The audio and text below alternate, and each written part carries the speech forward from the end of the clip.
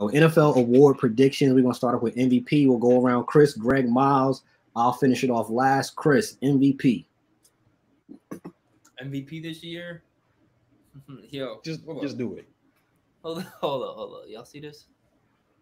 Y'all see this right there? You gotta move. Oh yeah, I see the JV. It's what is it? What is that? A pussycat? Butterfly. Yo, now for real though, Joe Burrow, and not because I'm a Bengals fan, not because I'm obsessed with Joe Burrow, but because it's time. It's time because the conversation is going to start to change if he doesn't have a big year, right? He's had a few significant injuries these past few years. This is the first time he's completed a full training camp, and it's time for the excuses to go out the window. He has all the talent in the world. He's beat Patrick Mahomes. He can make all the throws. He has, a great receiving core. It's time for him to show everybody that he can be an MVP player in this league.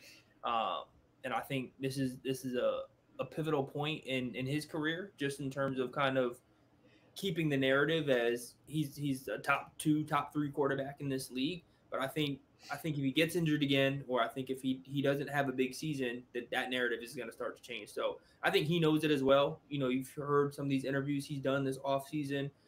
He's definitely playing with a chip on his shoulder. People asked I remember an interview that he recently did, they were asking him like, Joe, like, do you think it's fair that, when people talk about, the top quarterbacks in the league, if your name's left off of it because you haven't been out there much? And he's like, yeah, I get it. I totally understand it. So I think he's coming in knowing that he has a lot to prove. And he's fully healthy. He's had a great camp. He looks good. The biggest he's ever been. I think that's something key to note too. He's ready to take some punishment. If it comes to that, I don't think it's going to be because of the offensive line, but I think, hopefully he can use his legs a little bit more. But yeah, man, I think Joe Burrow's poised to have a big year.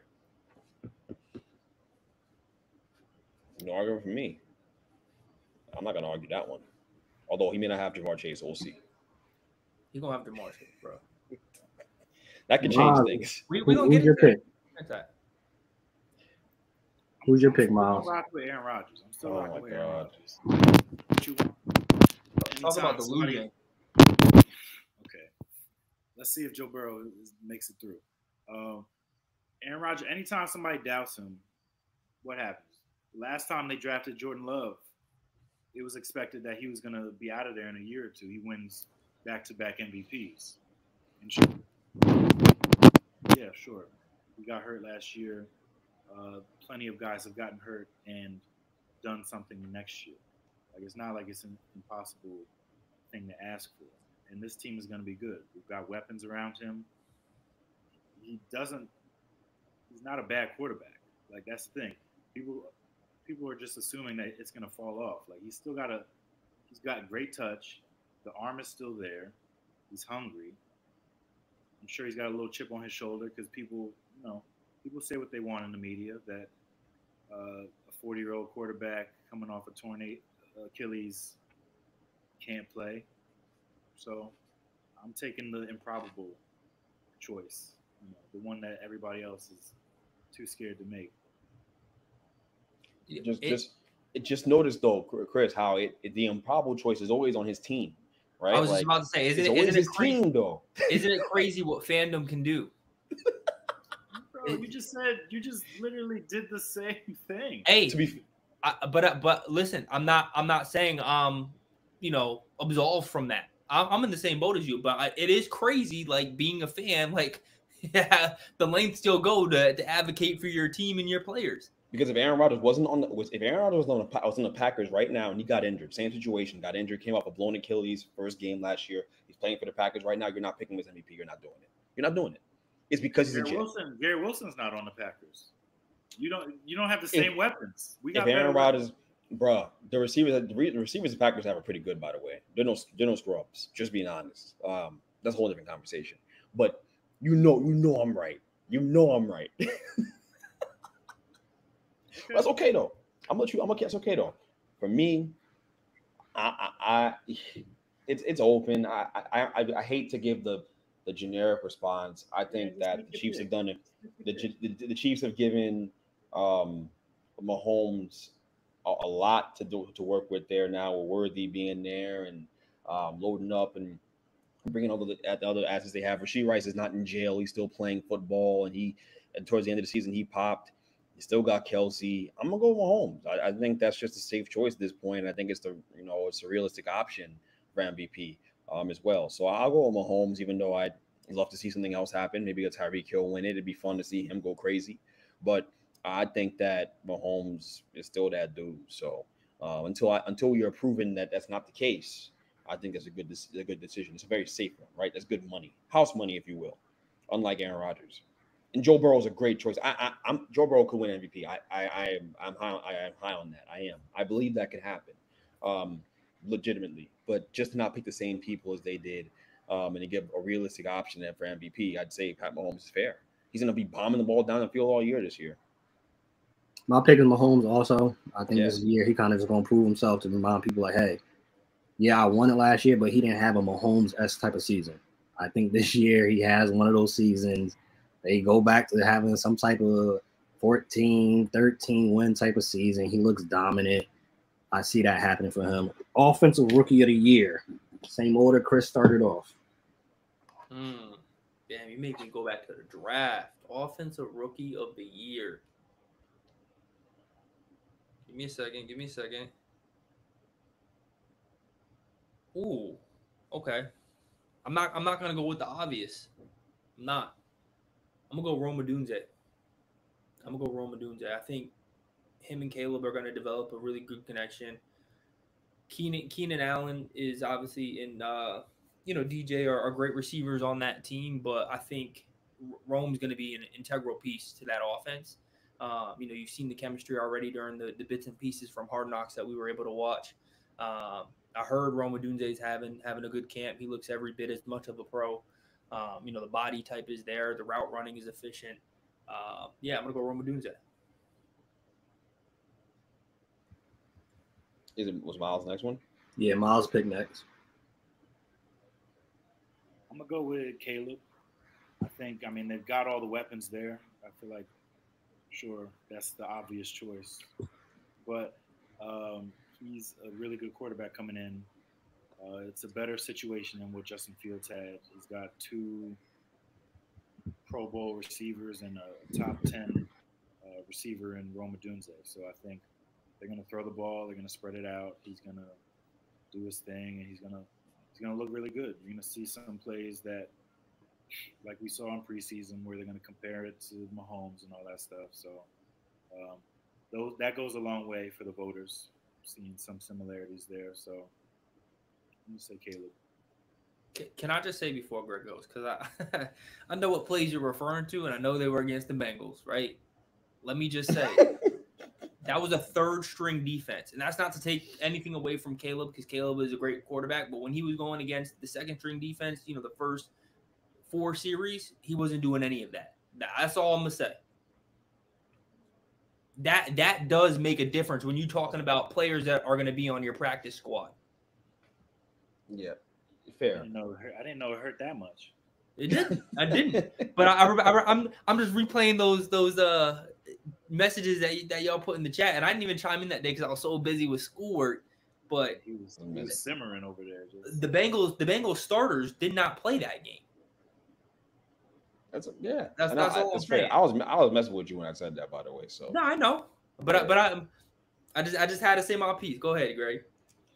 Yeah, this is a quarterback's award. So the way I see it going one of 2 ways, either Caleb or Jaden Daniels wins it.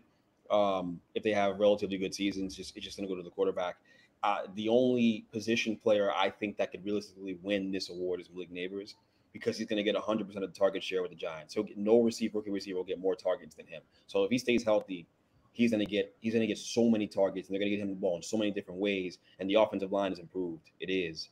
And Daniel Jones is going to be taking more chances this year. That doesn't mean better football from him. I'm not saying that, but it means that he's going to be taking more chances. He's going to have an effort type of mentality this year, because he could be on his way out, and most likely will be on his way out of here. So because of that, you have the perfect situation, the perfect melting pot of things that's going to happen for Malik Neighbors to win Offensive Player of the Year, Rookie of the Year. Offensive Rookie of the Year. So I think that that's the only position player I'd go out on a limb for and say, hey, he can win this award because they're going to give him the ball in a million different ways. He is already the number one wide receiver as well. And so I'm excited to watch him in particular in this offense because Dayball is an offensive genius, and he's going to draw things up to get this guy going. And with an offensive line he can trust, because we still haven't seen the Giants offense really operate the way Dayball wants to operate.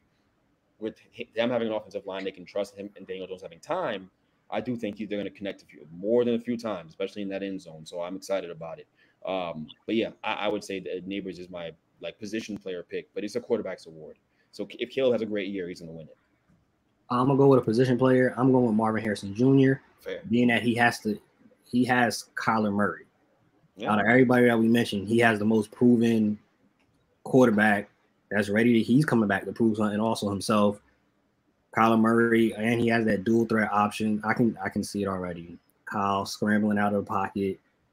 Marvin Harrison breaks the route, 50-yard touchdown. I can see that happening for sure. Staying with the offense, not the rookies, but offensive player of the year as a whole, which typically is not a quarterback award. Yeah, I'm gonna say Tyreek Hill. Someone consistent that shows up every single year. It seems like we're always talking about him week after week as, in terms of a highlight that he's made and just how he's blown past the secondary. Yeah, man, he's just super consistent. Tua and him have a good connection now, gets him the ball. Tyreek Hill for sure. Yeah. We're doing offensive player of the year, right? Yeah, Garrett Wilson. I would have said Breece Hall, but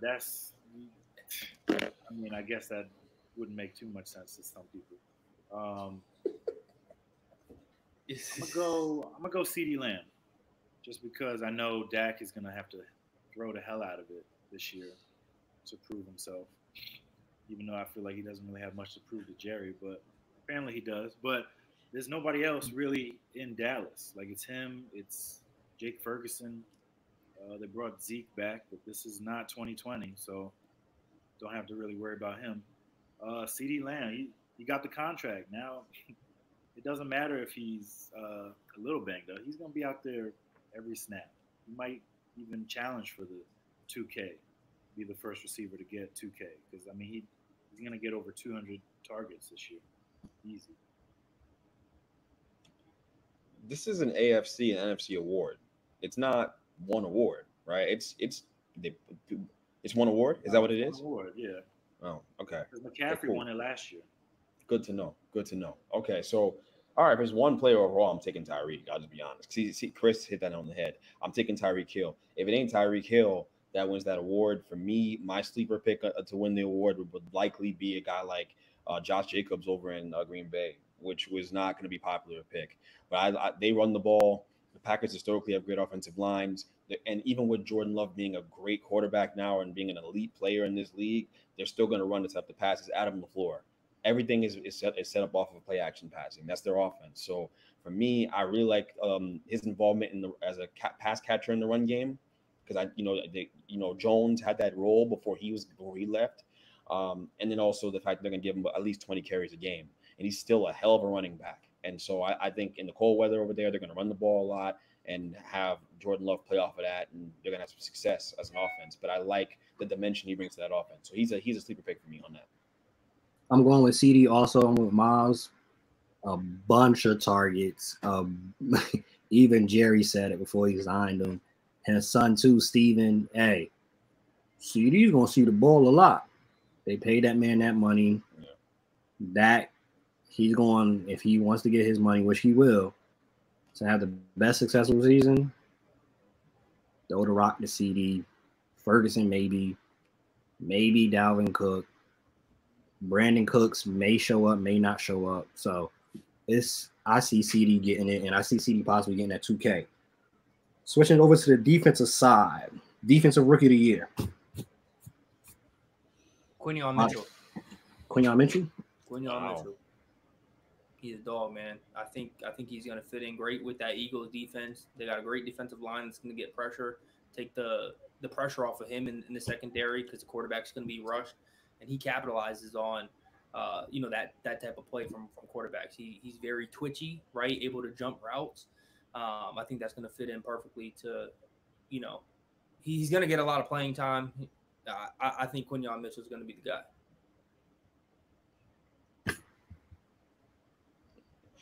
This is tough, by the way. Miles of silence is fair because this wasn't a great defensive rookie class. Yeah. Right now, in Vegas, the favorites is Latu and Dallas Turner. Right. Like the two guys, first of all, the two DNs that went first in the draft, those guys went early. They were the first two DNs to go off the board. Yeah, it's surprise they did that. So that's an interesting pick by Chris. It's fair. I mean, I'm sure the Eagles would love that would happen. I'm sure as hell wouldn't. And they also got Cooper DeJean, the only white cornerback in the world. So we'll see how that goes. Cooper DeJean's not going to start though. I don't know. You don't talk to me about the Eagles. I don't know nothing about them. I don't pay attention to those fools over there. I don't know. I don't think he's gonna start. He would. Miles would know though. I think he's out of position too. I don't think he's a corner in this league. He's more of a safety. But why is he not a corner, Miles? I just don't think that he's got the quick twitch to stick with some of those guys. You're probably white.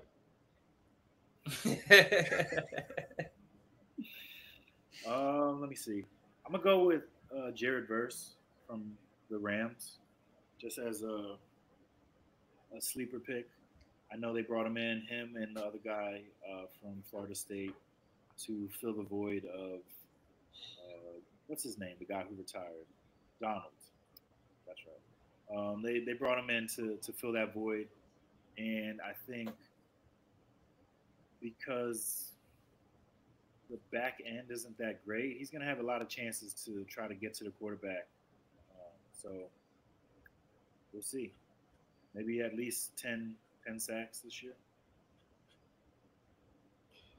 Okay, for me, I'm going to go with Chop Robinson out of Penn State. I'm gonna go. I liked him a lot. Fast off the line of scrimmage, really explosive, really strong, can bull rush and get around you. So I think he's gonna have some success early in his rookie year. He'll pan out to be a good pick as well. So I like him for this award. I'm going with Chris. I'm going with the defensive back for the Rookie of the Year for defense. I'm going with Terrion Arnold over with the Detroit Lions. That's a team that's possibly a Super Bowl contender. He might be a part of that missing piece that helps him get over the hump. So Terrion Arnold, Defensive Player of the Year overall. Right now, of course, every year they rotate this through. Michael Parsons is the favorite according to Vegas, with Myles Garrett on the back end. And then, of course, who would you think in third place according to Vegas is TJ Watt. TJ Watt, yeah. I'm not gonna go out of order, but I know who I'm picking already because I know who's reliable. Chris, Blank. Oh, we started. Yeah. You said DPOY. Yeah. TJ Watt. TJ Watt. You talk about reliable. Someone that shows up every single year, wreaks havoc on the offense, in the backfield, getting interceptions from tip balls on the D line. TJ Watt is not natural, right? He's not human out there. I don't know how he didn't 19 sacks last year, didn't win DPOY. I think he comes back with a vengeance this year. And again, just someone who's the heartbeat of that team, right? Not even on the offensive player side of things, but just from he's just unreal. There's nothing to say about him. He's unreal. Yeah. I'm going to go with Danielle Hunter from the Texans. I think that defense is going to be a lot better than they were last year. And they had a solid defense. They still got Stingley coming back and the defensive rookie of the year last year and Will Anderson. So I think having him on the other side is going to open up a lot of one-on-ones for Danielle. And he's coming off a career year where he had like 16 and a half sacks for Minnesota in a walk year. So I do think on a defense like this, he can at least get to 16 and a half, maybe even push towards that 20 range. And I mean, if that's the case, and they're winning games, which they're probably going to win a lot of games this year, that should put him at one of the forefront favorites for Player of the Year defensively. So I'm inspired. I'm inspired by Miles here. So I'm gonna go out on a limb. I'm gonna take Dexter Lawrence as Defensive Player of the Year. I think that's what I'm gonna do. And Miles, you look. I'm not gonna say anything. You get your homegrown picks. You get your homegrown picks. But for me, the reason why I'm going Dexter Lawrence is because no defensive lineman has gotten more interior pressure on the quarterback than Dexter Lawrence in the league. There's an argument for Dexter Lawrence to be considered the best defensive lineman in football, the best interior defensive lineman in football. There's a real argument for that. He's that good as well. So the reason why I'm going to pick him is because I think with Brian Burns being there and Kayvon Thibodeau being there and suddenly a very solid rotation of defensive linemen the Giants have, he's going to have some success and get him a few more one-on-ones. The double teams don't even work. Last year, he wreaked havoc. So I just think this year with Brian Burns being his little terror twin over in New York, and they'll be able to get over there and make some magic happen and get after the quarterback, and he'll get some sacks and have the numbers to be considered for the award. In an Aaron Donald-esque fashion, I think that's the kind of season he could have, so long as he stays healthy, and he usually is pretty healthy. So I'll go down Dexter Lawrence. My pick, I'm gonna go something different too. Last year he led the league in pressures with 100 pressures.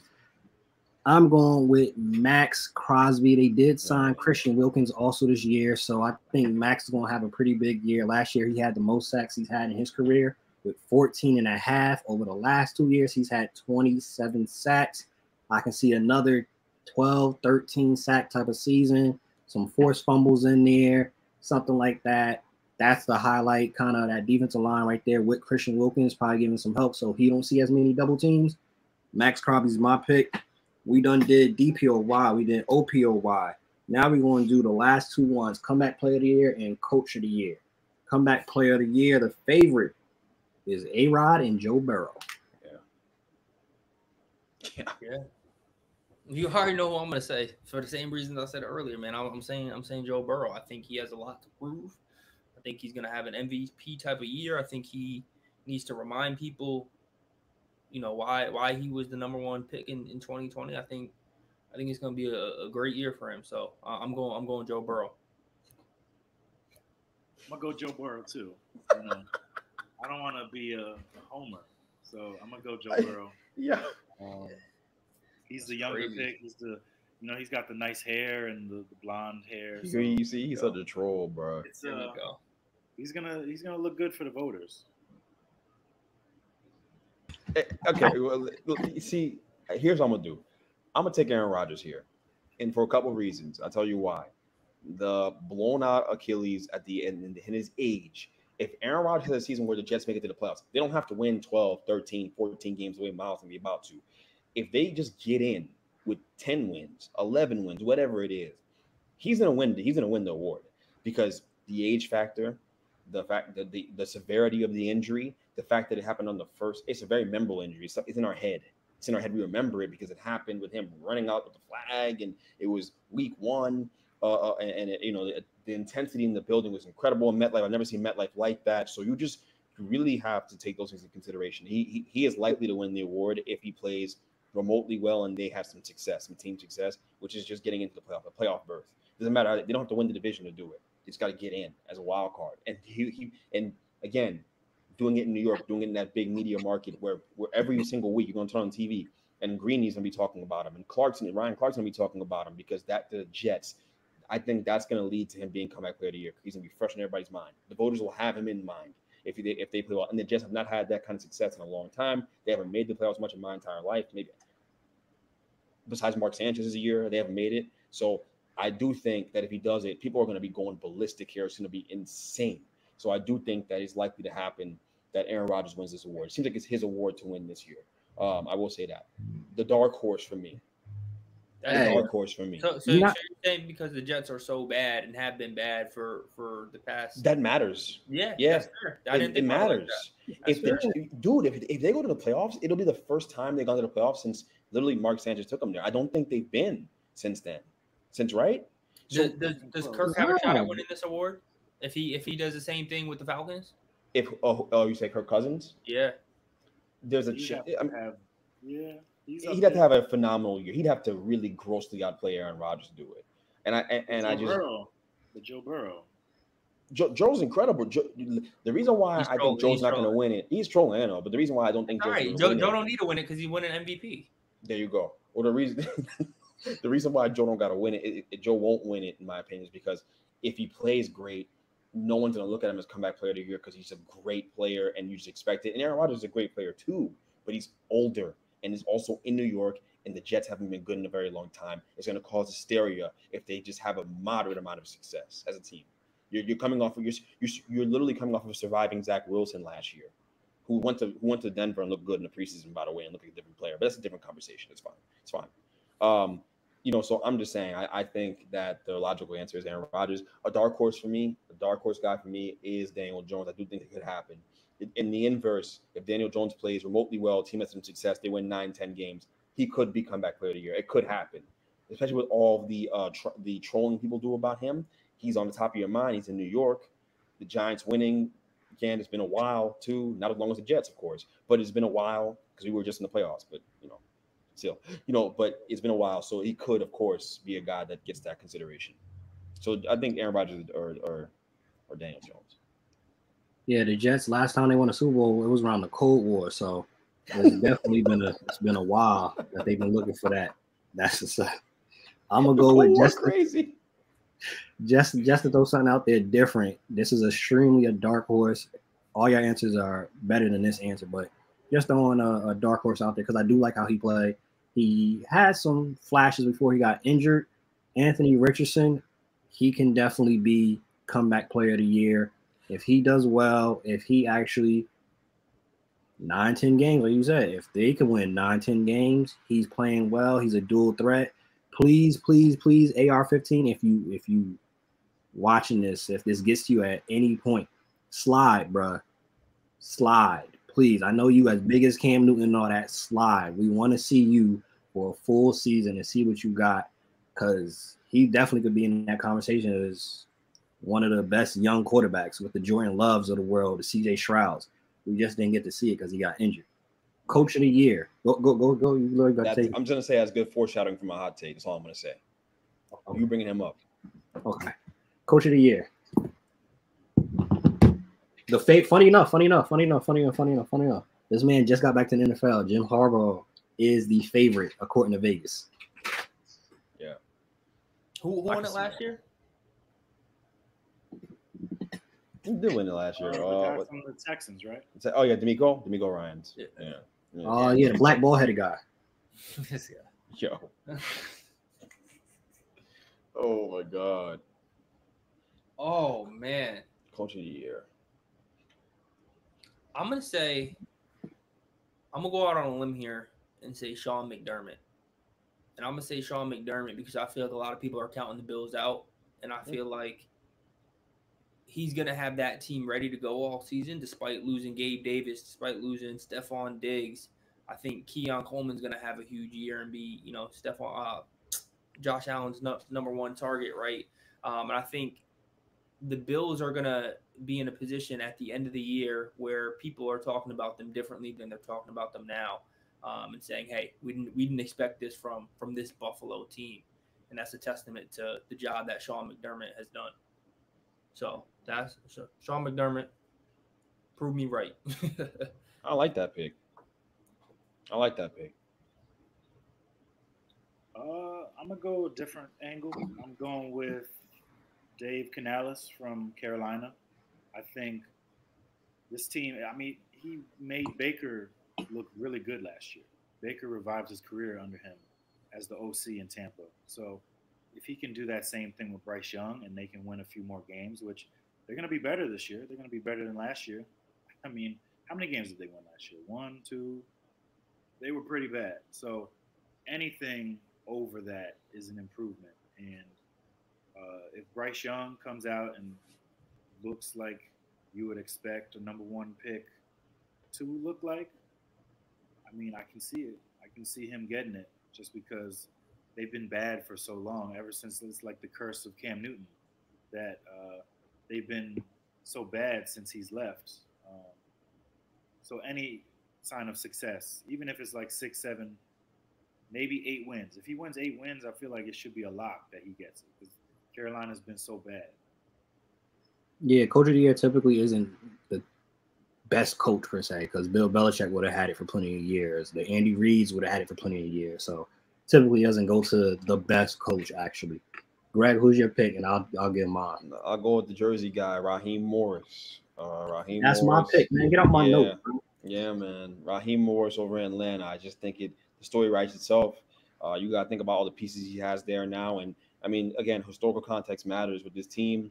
You know, they've been sputtering. They survived Desmond Ridder somehow and had to deal with him and his awful play last year. And now they go and they upgrade the position considerably with Kirk Cousins, and Kirk Cousins will be solid. And with all the weapons they have there in Pitts, who I don't think is that good.